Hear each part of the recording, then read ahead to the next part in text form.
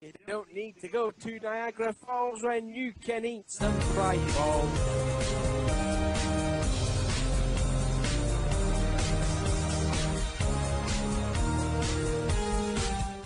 What's going on, NASCAR diecast collectors and diecast reviewers on YouTube? This is Brian LaFleur Jr. here, and today I'm bringing you guys with another new episode of the NASCAR Diecast News, hosted by me, Original Big Bri. As always, guys, I'm bringing you guys your weekly NASCAR Diecast news throughout each and every month until the very end of the 2016 NASCAR Diecast season. Yeah, guys, the 2016 season is starting to actually pass halfway point, so guys, but we still got a lot of cool new stuff to show you guys, and all the newest diecast news that you might have missed for that's actually came for this week. And of course that has to come with some of the new diecasts that were released on last Tuesday for on this week. I'm recovering from the NASCAR Diecast News. Lots of cool new diecasts I'll show you from our good friends at Plan B Sales, KC Diecast, and Lesher's Diecast. A couple more new Darlington Throwback pre-orders, and we'll be going we'll be going over, I believe, a good amount of them very soon. And of course, we also got to stand with the cancellations as well. More canceled diecast were announced from our good friends at Lionel Racing. Gotta love that for sure. And we also got some more NASCAR Authentics news for any of you Lionel Racing NASCAR Authentics fans out there. Wave 7 has finally been revealed to the public, and we got lots of details to show you guys. We'll get into that and very more as this new episode of the NASCAR Diecast News starts right now. But before we do that, guys, we're going to take a look back at last week's episode of the NASCAR Diecast News with its best-selling diecast, rounding out with NASCAR Diecast News 153.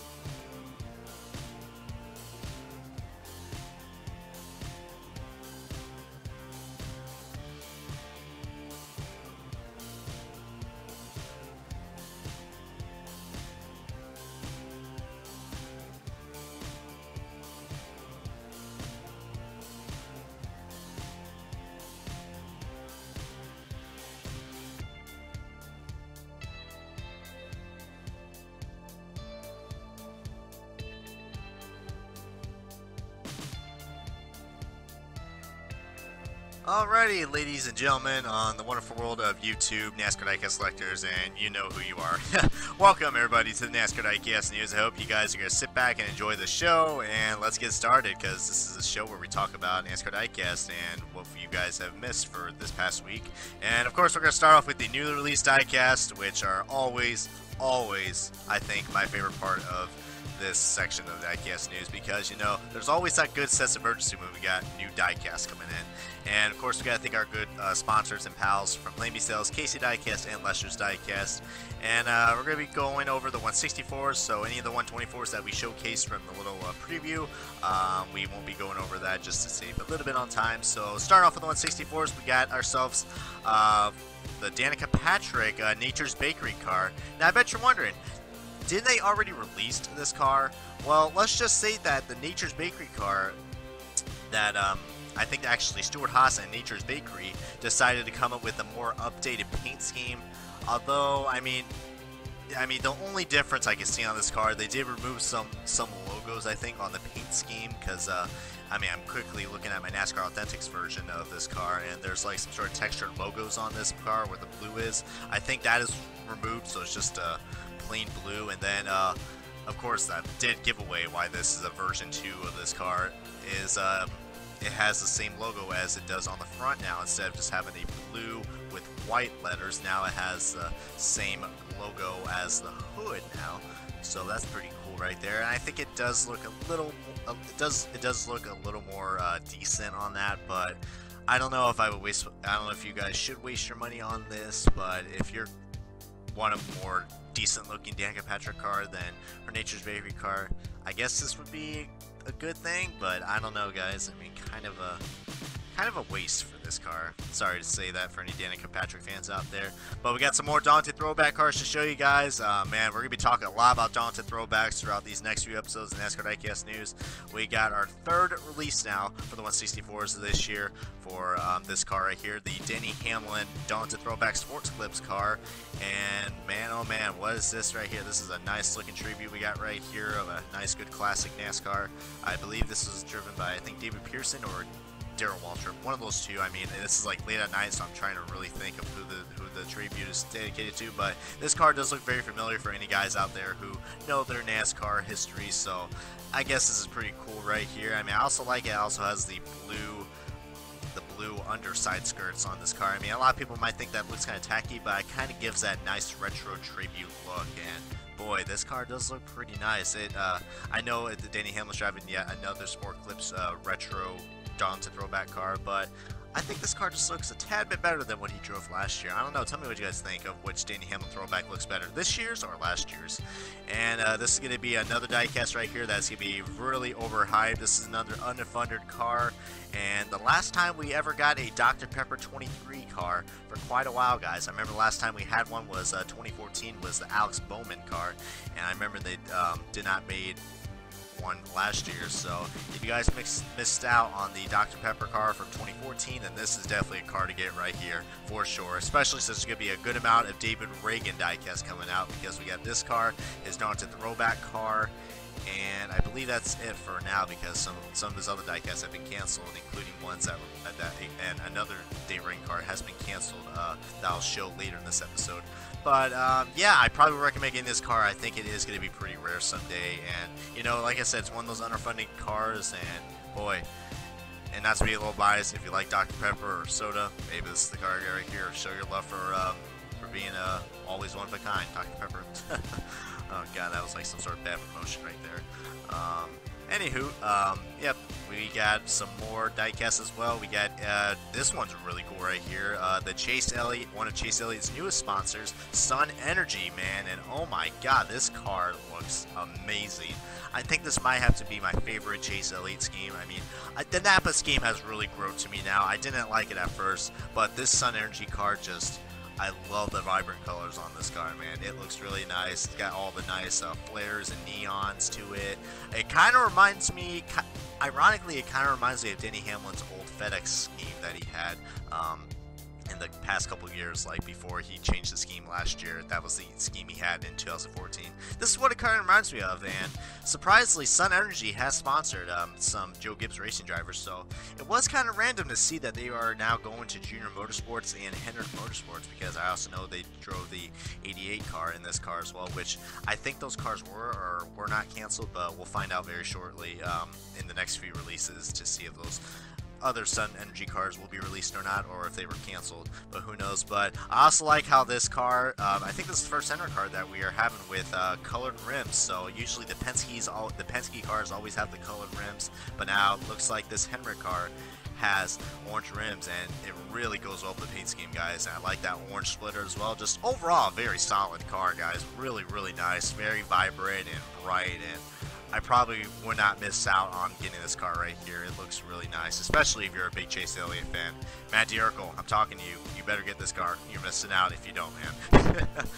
The next car we got showing right here is another Daunted Throwback car. So this will be number 4 right here. Daunted Throwback car is released, and it is none other than the good old Eric Almirola representing the king of Richard Petty in the STP tribute car. This car does look a little different than what was last year's, so he's representing another different representation of Richard Petty's STP car. So I mean, I could say, I mean, the sides do look kind of similar, but on the top we have stripes on this car now, unlike last year's, which is mostly all blue. So this scheme does look pretty awesome, and plus it's also got, what do you know, guys, it's got colored rims as well. So unlike last year's car, which didn't have colored rims, I think this might be the STP car that you should get right here, especially if you're a big Richard Petty fan.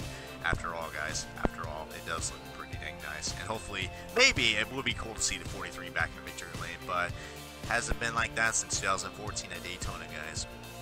Alright, and speaking of our 40 numbers, we also got Jimmy Johnson's another new car in stock, his Lowe's Power Pride, or NASCAR Salutes car, whatever you want to call it. I have to say this car looks pretty nice, you know. I would love to have the yellow numbers on this car, but you know what? I'm digging those red numbers, and I'm kind of digging this paint scheme. I mean, I don't really know if this is the same car from last year's, but regardless or not, this thing looks really nice, especially on the EL mold. And you got it's even got instead of Jimmy Johnson's name on the windshield, it's got the Army. It's got whoever he was supporting during the Charlotte race or the All-Star race that he had in this car. And so that's really cool right there. So a very accurate car, you know, down right to the correct windshield and the correct tires. This car does look pretty dang nice. For any 88 fans out there, so we got some more junior cars in stock to show your dedication and love to good old Dale Earnhardt Jr. Hopefully, we're hearing rumors that he might be back at Michigan this for the next week. Hoping, if not, then hopefully for more speedy recovery for good old Dale Earnhardt Jr. But we got another Exalted car in stock right here, his Exalted Car Star car. You know, I mean, I'm not really a big fan. I do like the Exalted cars, but I'm not a big fan of Exalted when they release, you know, the same paint scheme just from different sponsors. So this car, this car kind of represents, you know, kind of the random Exalted cars that we had from last year. But those were kind of an exception because it was Jeff Gordon's last year. But I mean, there's not really much of a difference on this car besides Car Star that is promoted on the sides of this car instead of Exalted.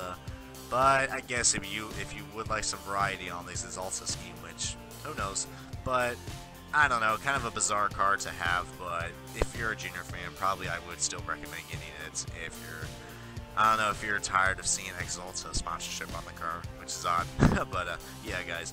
And to wrap it up on the 164 cars, we got another Dale Earnhardt Jr. car, another NASCAR Salutes car, the Nationwide On Your Side Insurance Stars and Stripes car. And I have to say, you know, I'm really digging the nationwide schemes that we've had for this year. I mean, last year's black nationwide car that he won in Daytona with the Stars and Stripes, that looks pretty nice, but I am digging this this nice Americanized car. I mean, I do love the classic red, white, and blue on this car, and I think that this car right here really kind of showcases, you know, what I mean, heck, let's face it, Dale Earnhardt Jr. is like the face of NASCAR, so he's got to have a really good Americanized scheme, and I think this is a good representation right here. And it was cool seeing this car ran at Daytona, at the night race at Daytona. So unfortunately didn't win, but especially for good old Amelia, but really cool car. I think I would recommend getting this car, and like I said, it's very accurate with the name shield.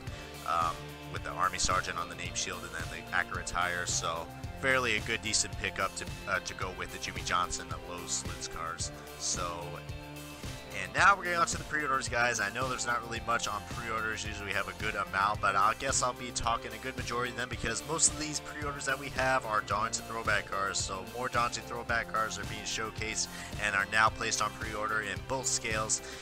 And man, oh man, where do I start? I guess we'll start with the Jay McMurray Darlington Throwback car. And if you guys notice this right away, if any of you guys who are watching NASCAR in the late 90s, you guys will automatically recognize what this car is. So let's just say Jay McMurray and good old Chip Ganassi Racing have brought back the Mac Tonight car.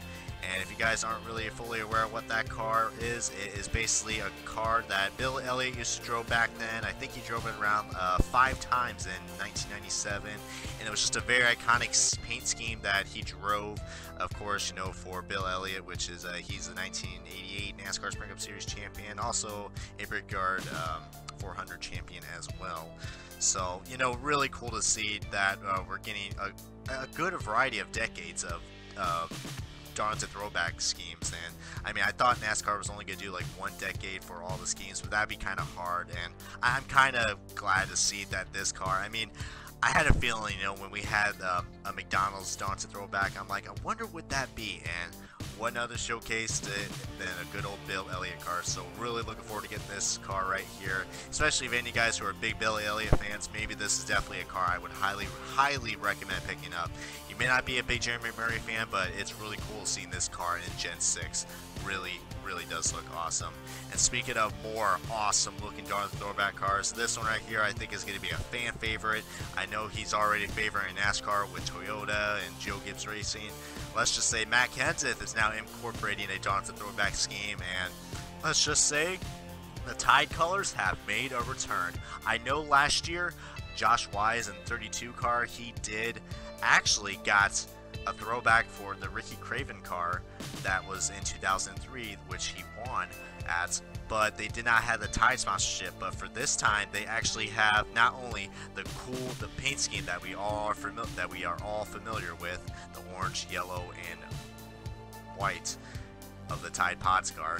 Well, they're actually incorporating Tide Pods now, so that's gonna be pretty cool.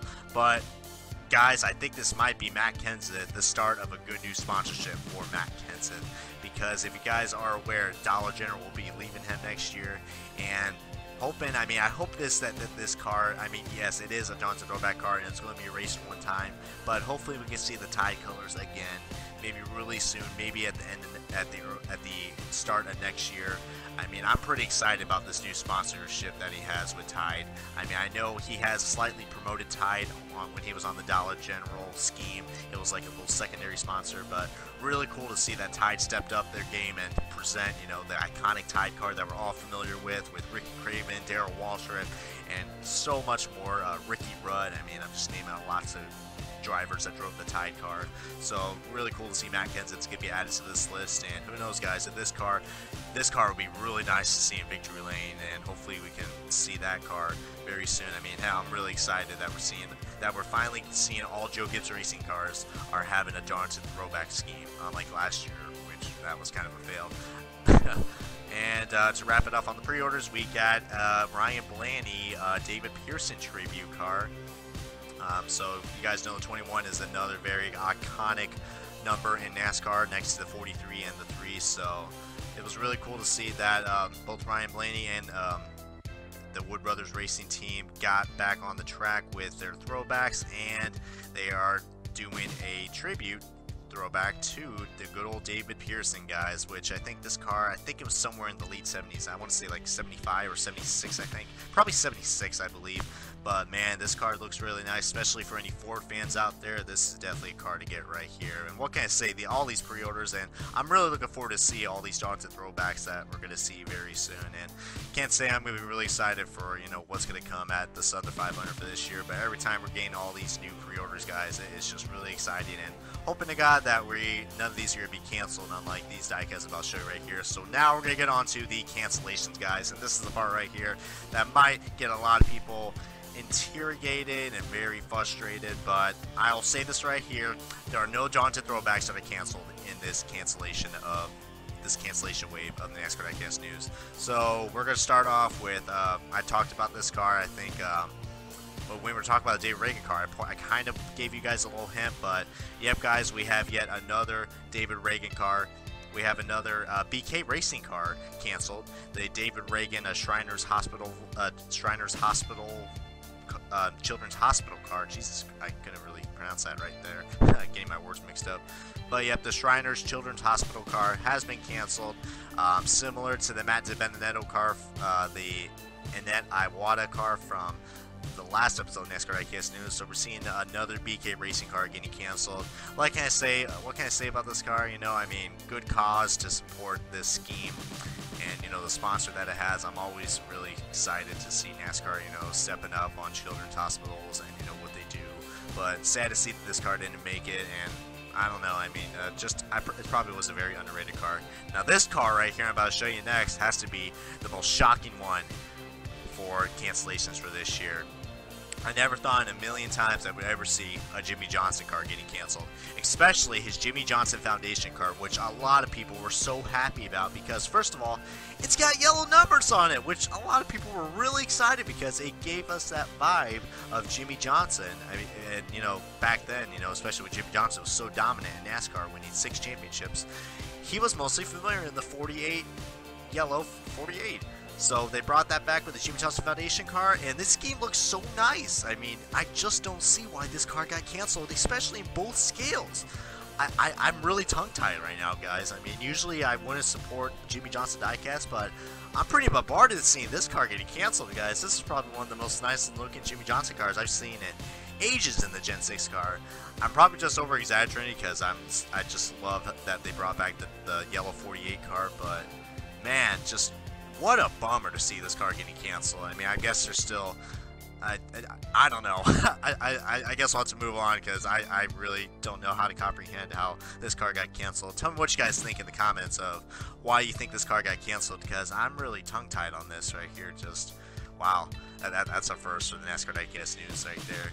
And to wrap it up on the cancellations, guys, we got Alex Bowman's and Cole Custer's Jack Leake's Beef Jerky car. So Lionel did offer two versions of this car. They had an Alex Bowman and a Cole Custer, and both of those cars got canceled, and I can probably see that why. You know, a good majority of the Alex Bowman diecast, and same with Cole Custer diecast for the NASCAR Xfinity Series, have been canceled. So it was kind of an obvious choice seeing how this car got canceled. I mean, not really a recognizable car.